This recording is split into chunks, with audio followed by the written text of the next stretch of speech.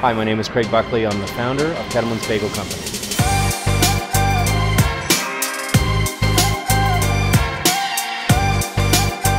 Our bagels are typical Montreal-style bagels. They're hand-rolled, they're boiled in honey water, and then they're baked in a wood-fired oven.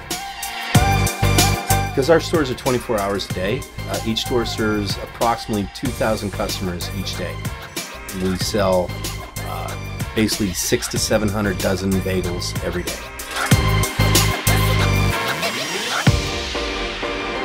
Desjardins is different from the rest of the banks and cooperatives that are out there.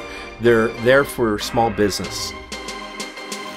About 20 years after opening our first location, we started expanding into more than one store.